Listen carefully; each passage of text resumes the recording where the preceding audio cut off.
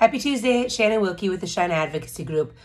For this month, we're going to just touch base on the most common disabilities that we work with our students and just shed some light for the parents who are having a new diagnosis or for any educators who are watching this.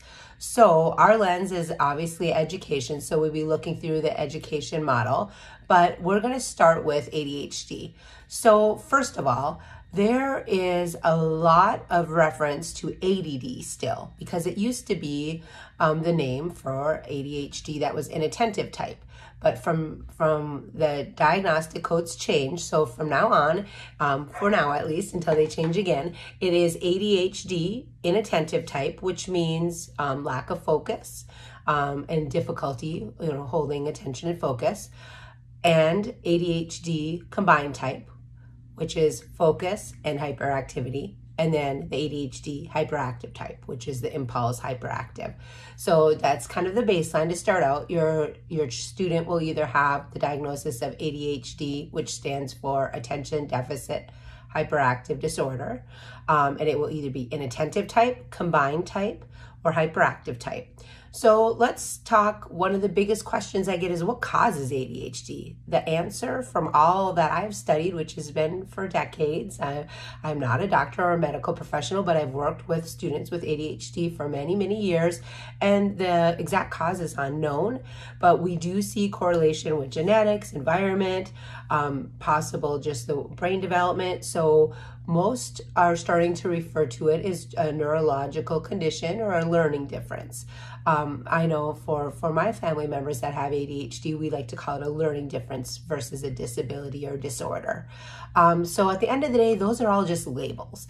And one thing that we also see sometimes when kids are young and they have the hyperactive type of ADHD, these may be the students who are in the principal's office, or they may even have the dreaded label that I do not like at all, ODD, which stands for Oppositional Defiant Disorder.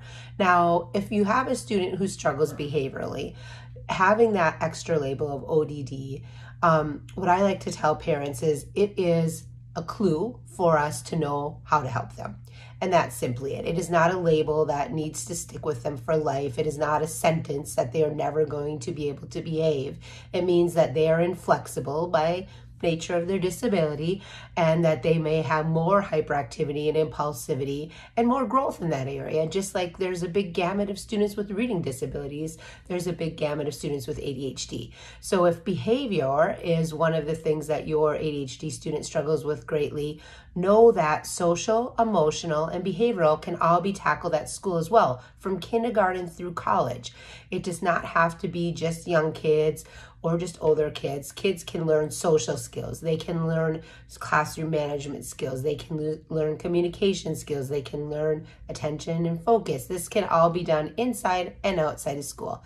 So with that being said, if you do not have an ADHD diagnosis, and for those of you who are very familiar with it, sorry, I'm going to go back a little bit. Just some of the symptoms, we'll call them, would be lack of focus, poor time management, that's executive function, where the prefrontal cortex of our brains isn't fully developed, and sometimes getting tasks done is difficult, organization is difficult, impulsivity, especially with that hyperactive type, sometimes emotional regulation, having like fits, forgetfulness, motivation's difficult. Sometimes these students are very hyper-focused on something.